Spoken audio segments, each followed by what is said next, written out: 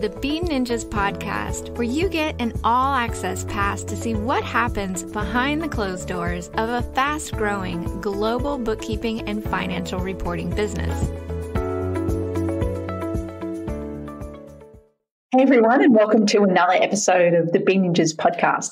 And today we're talking with Scott from Scale My Empire. I've actually known Scott for a couple of years now, and he is also a Bean Ninjas client. Today, we're going to be talking about metrics for agencies. So, Scott, welcome to the show. G'day, Meryl. Absolutely stoked to be here. Let's start with, I don't really like the term elevator pitch, but how would you describe your business? If you're at a barbecue to someone and you, in a couple of sentences, how do you explain what you do? Well, if I was at a barbecue with someone, I'd probably explain it differently. I'd just go, yeah, I'm in IT. But for anyone who's listening and that would resonate with this message, we help the change makers. So the agencies, the consultants, the engineers, the teams that are out there working with the largest brands in Australia trying to make a difference. And we help them systemize their businesses for scale. So really optimizing how they deliver their services, how they deliver their customer experience, improving cash flow, improving profit, giving them the numbers to make insightful decisions, and making sure the right tech platforms are in place to really leverage and multiply, get that great multiplier in the business through automation. Does that make sense? It does, yeah. And how did you get into running this business? I'm Gen Y. We've got this like bold, we can do it ourselves attitude that I've always had in my head for as long as I can remember. And I remember telling my dad that I wanted to start my own business when I was a kid. So it's been in my psyche forever. And I was a project manager I'd been on this project for 2 years, Meryl, in a large mining company. We'd be banging our heads against the wall, trying to get it over the line. We were 3 months from go live. And then another business buys them out, shuts the whole thing down. They didn't even tell me. They just said, Scotty, I need you to go home today. We'll tell you what's going on tomorrow. Never heard from them ever again. Whole project canned, go home, see you later. And I was like, that's it. I've had enough with corporate. I'm starting my own thing. And sure enough, here I am sort of 4 years later, just started doing some freelance gigs with people and small business, trying to help them leverage technology and automation. And now here we are helping the change makers, as I said. I actually really like that phrase, the change makers. I think it really takes it away from I do IT implementations or whatever it is, and it sounds a lot more holistic. And it's been really nice actually watching your business evolution too. I don't think I knew you right when you started out, but it was pretty early days. I've seen a lot of iterations of your business and the way that you've really progressed so quickly. Fail fast, Meryl. Fail fast, Meryl, and move on. We have, like all of our clients, have gone through the ringer, trying to work out who we want to serve, how we want to serve them, how we can do that profitably, how to manage the team and get everyone productive and all of that. And all of those learnings in that journey we've actually applied to our solution. So we're helping people do the very thing that we've achieved for ourselves. I think only when you've experienced the pain of growing a business yourself can you really understand the decisions that other business owners are going through, where they've got limited resources to implement, whether it's technology, whether it's accounting systems. And so there's best practice, which big corporates can implement, but small businesses have such limited budgets. And I think as a business owner, you can really appreciate that. So I think having been through that experience yourself, it would add a lot of value to the systems that you've put together. Yeah. So let's move into a little segue into financial freedom, which is one of our themes at Bean Ninjas. We won't spend long on this, but just briefly, what does financial freedom mean to you? And on a scale of 1 being just starting out and 10 being financially free, where are you sitting at the moment? Look, it's a great question. And when you said we're going to talk about financial freedom, I really turned that around in my head because I think it means a lot of different things to different people. And for me, money is like stored energy, like coal. And you burn it or you spend it to create change and to do things that you want to do in your life. So I guess financial freedom is about having enough energy coming in so that we can live on purpose and follow our passion. So financial freedom is about enabling me to align my work to purpose, which it largely already is. So on one hand, I've sort of got a business that allows me to live my passion, and, I guess I would say that I am financially free in that sense. But then there's other things that I now want to do now that I've established that in my personal life. There's other changes in the world I want to create. There's other things I want to do for my family. And that requires a bigger injection of energy coming in. So it's sort of a journey that never stops. I couldn't give you a number, if that makes sense. Yes. And that's one of the privileges for me having this podcast is I get to ask this question to many different people. And you're right, financial freedom means something different to everyone. And it's really interesting having all of these different perspectives. And I've never heard the energy comparison or analogy before. And I love it. That's brilliant. I think when you stop thinking about money as this thing to be attained, this separate thing, and just think of it just like fuel for the body.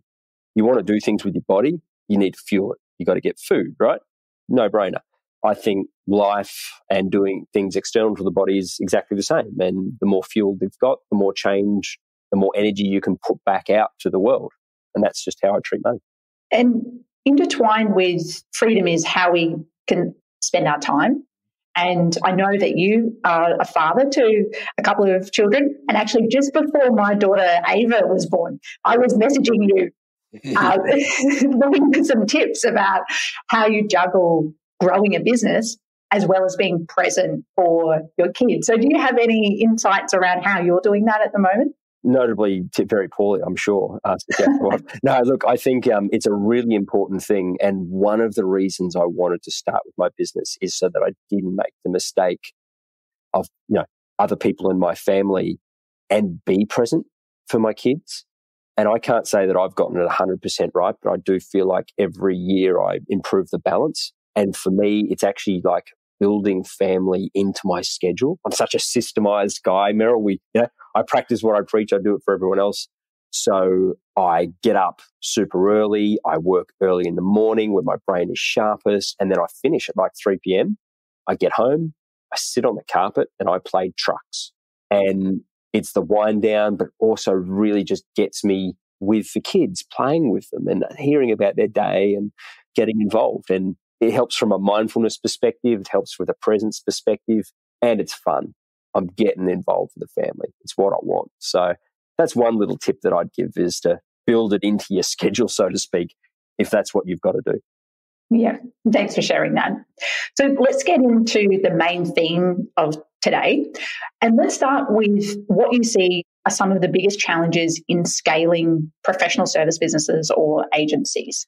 Great question. I think a lot of the agencies that we work with, there's this sort of point in the growth curve when you get to, let's say, maybe 10, 15 people, the first couple of mil, where the founder's getting off the tools. They're bringing a team in to kind of deliver their customer experience for them. And at the same time, visibility and cash flow fall through the floor. They're not in the weeds anymore. They're not on the tools, in the trenches fighting with the team. They've got to work at a different level, and they just don't have the numbers to actually make insightful decisions in that capacity.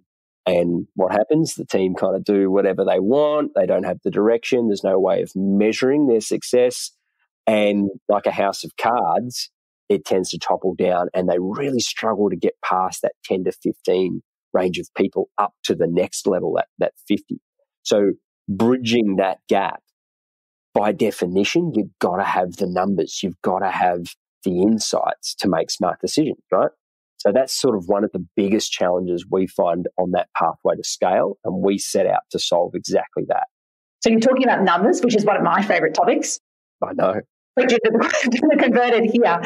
But it's still challenging, even if you know that you need. So I think one of the challenges is knowing what numbers or what metrics to track. And then the other is finding a way to track them efficiently, because if it's a manual process, then when the team gets busy, they just it's one of those things that the ball gets dropped. So what are your thoughts around what metrics should be tracked and then how you go about implementing a system to track them?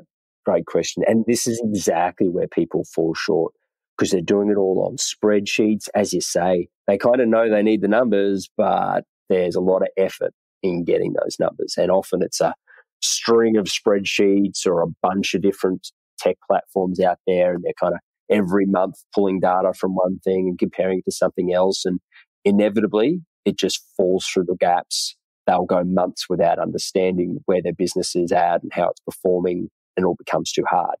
And that's where technology is the great multiplier. And I'll talk through what some of those metrics are in a minute, but unless you've got the right technology platforms, you've got the right CRM, the right project management, the right resource planning and accounting packages in place, as you well know, you're really just flying blind.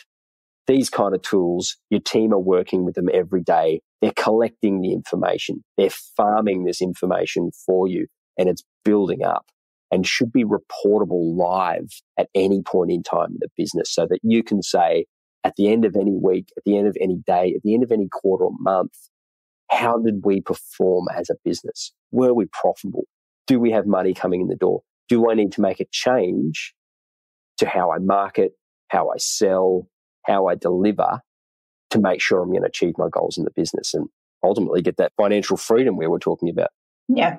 And what you've talked about there actually just ties into an example I can think of with Bean Ninjas, where we previously did a whole lot of marketing activity, but we weren't tracking it, and we implemented weekly marketing tracking. And back in March, we had a dip in SEO traffic or website traffic, and we were on top of that within 3 days because we were reporting that weekly. Whereas last year, if we'd done that, we might not have noticed for 3 months. And that's where we get, it's not our primary source of leads, but it's probably a secondary source of leads for us. And so that's a prime example of a leading indicator of something that might impact cash flow in the business. Yeah, really good point. And I think, if the first metrics that I think that any business need to track, there's a few that I'm going to kind of give you the top 5, but lead qualification is the health of your marketing business or your marketing strategy. Doesn't matter how many leads you generate, it's how good a quality they are as to how well they're going to feed through the business. So lead qualification is really important as the first metric that you're tracking. And then the second is sales conversion. How good are we at pitching our message to the right target market to get a deal across the line? And if those two things are in alignment and they're at the right value, you know that marketing is working well, you know your sales team is working well, and you know that you're going to generate revenue. And it's probably just a matter of turning up the volume to get more leads in the door if you need more revenue. Does that make sense? It does. I'll ask a quick question about that, and then we can move into the other metrics. So often there's a different team member looking after marketing to bring in the leads to sales. And it would be easy for sales to say, oh, my conversion rates are down because you're not bringing in the right leads. And it would be easy for marketing to say, I'm bringing in the right leads, you're just not converting them well. And is that where the qualification step comes in? Yeah. And how do you go about qualifying or rating or the lead? Great question. I said that we help the change makers. We've got a really specific profile of who we help. And I've been able to break that down. I talk about systemize for scale. I'm talking about being able to break down that ideal client into specific criteria that match what I call the ideal client. And so when the marketing team generate a lead and the qualifiers have the initial call, they can tick their criteria, and if it doesn't match, they disqualify it. It's scientific. It's not a subjective, he said, she said, you're not bringing in the right things, you're not converting. It's science, right? The leads you're bringing in either match the criteria for ideal client or they don't. Love it. And so what would be some criteria? What's some examples of criteria that you would put? Oh, great. Well, for us, like I said, I mentioned we start at that. We like businesses that are in that 10 to 15 range. So we've got number of team members as a criteria. We've got positioning on whether it's the right time for them to buy. And we ask that in the initial call, whether they've got the authority to make a decision, whether they've got indications on budget, and of course, whether what they need is actually something we can help them with to begin with. So they're your top line basic qualifications that any business can do. But then from that, you could drop out heaps of different ways of assessing whether somebody's ideal client. You've just got to really know what that profile is in a lot of detail. All right. So we've talked about a couple of metrics around marketing and sales. What are some of the other metrics every agency should be tracking? Well, if the first part is about are we marketing and converting right, that's about generating revenue. The next set of metrics are how efficient we are at turning that revenue into profit. And the number one metric is project margin. Whether it's you're a time and materials, a fixed fee, a retainer, value-based, whatever your billing or model is in your agency to sell your IP and your service, ultimately you've got a margin on that versus cost. And you would not believe the percentage of agencies who don't actually track that, who don't know for sure whether or not the work they're doing for their clients is actually profitable. And when you put in the right tech system and you realize that what you're doing is just not profitable and you're going backwards, it's a pretty big shock for a lot of people. And it can be pretty confronting as well. But they're also getting the answer to the question as to why they don't have money in the bank account at the end of the month. So project conversion's a huge one. I hear that often where revenue's increasing, but my bank balance isn't. And that is often the key reason, margins on the job delivery. Now, the second part of that is that people will come to me and say, well, look, our projects are profitable. We're 60% on cost. Everything seems right. Why do I still not have money? And the hidden one is what we call utilization of your team. If you've got a team of, let's say, for simplicity's sake, 10 people, and one of those 10 people, or across those 10 people, you've got the equivalent of one full-time individual that is not doing billable work. Maybe it's 20% of this person, 30% of that person, 40% of this person. Let's say it equates to one.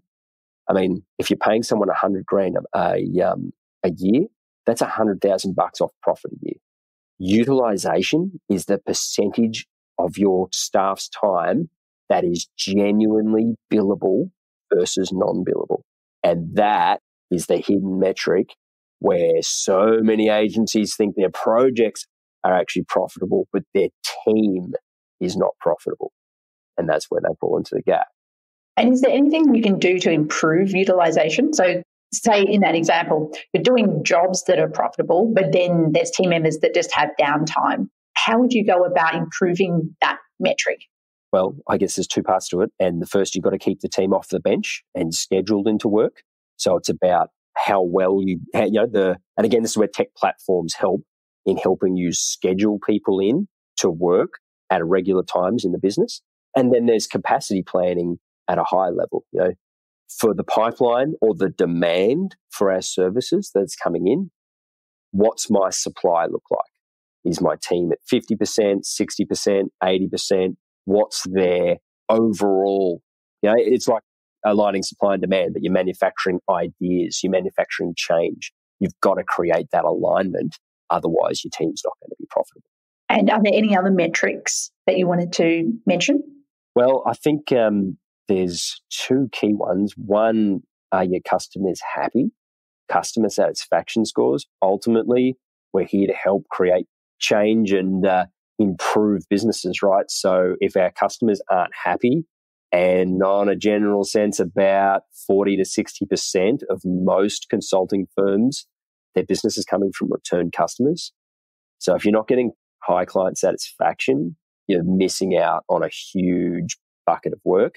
And the flip side of that is team satisfaction. They're your supply, right? They are, in a lot of senses, the products that you're getting out there in front of your customers. And if they're not happy and you don't have a strong culture and it's built as part of your brand, then they're not going to perform and they're not going to create a great customer experience.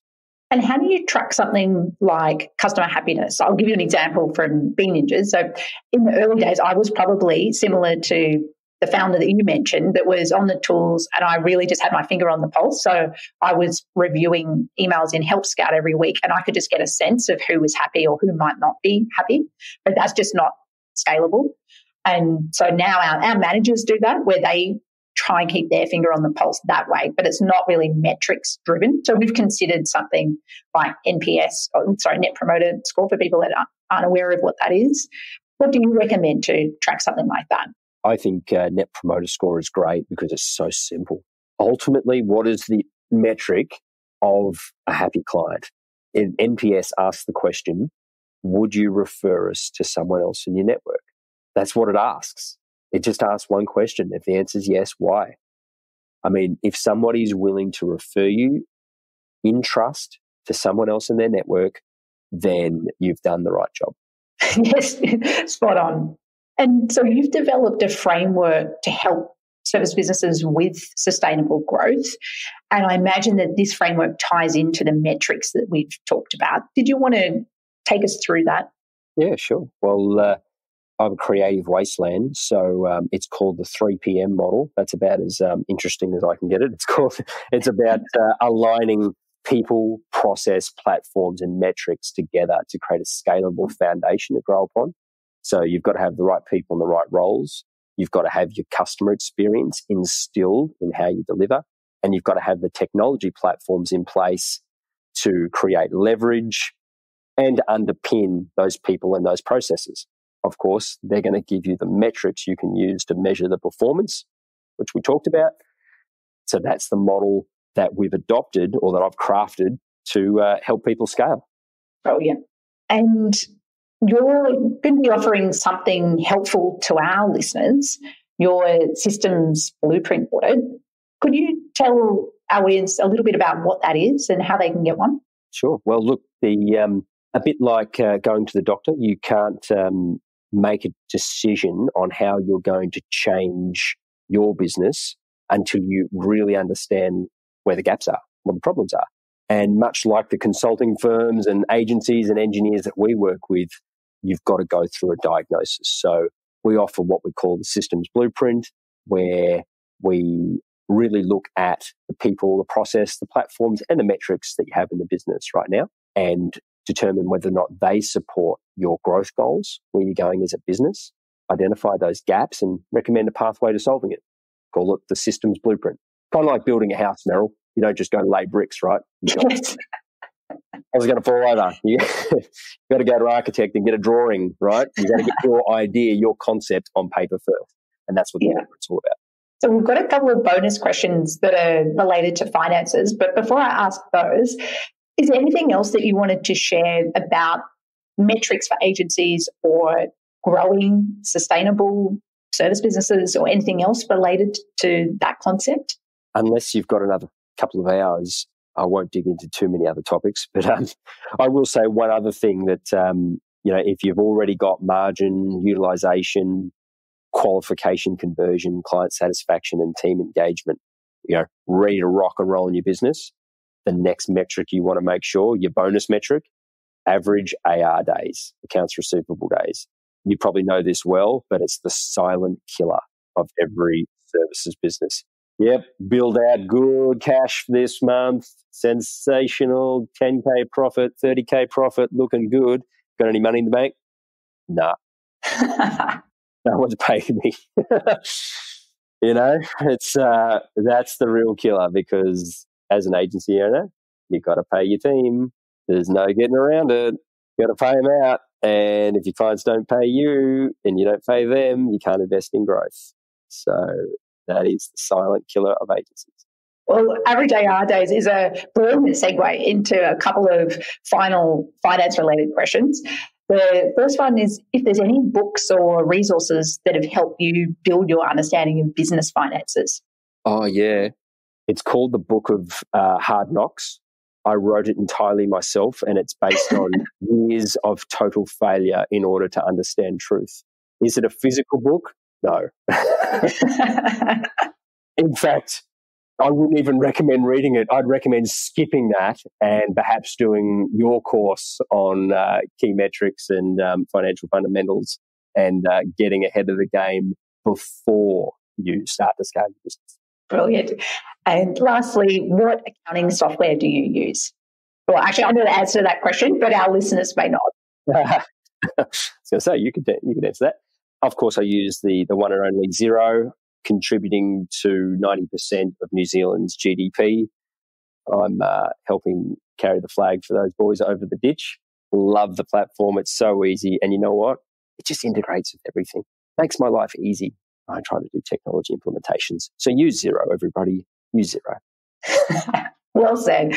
Well, Scott, thank you so much for coming on the show. It's been great. And you've shared some real gems around the metrics, but also the systems that professional service businesses and agencies can use to scale their businesses. So thank you.